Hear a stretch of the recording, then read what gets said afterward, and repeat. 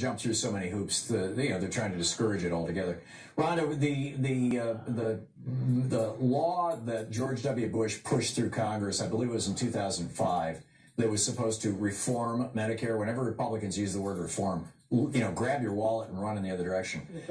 But the law that they passed specifically says that Medicare may not negotiate drug prices with the manufacturers. Medicare has to pay whatever the manufacturer sets as the retail price, even though nobody else pays the retail price. The VA doesn't pay the retail price. No hospital in America pays the retail price. Pharmacies, of course, buy it wholesale.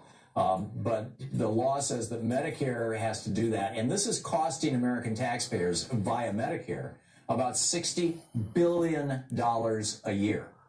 $60 billion a year we're paying more for in drugs. And